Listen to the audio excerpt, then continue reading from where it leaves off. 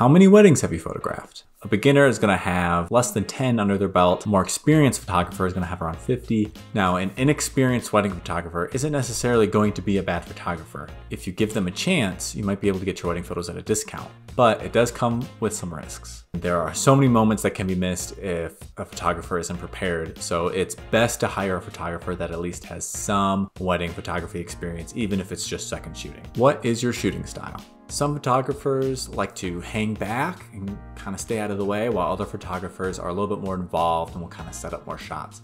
Neither one is good or bad. You just want to make sure that your photographer is more in line with your values and how you see your wedding day going.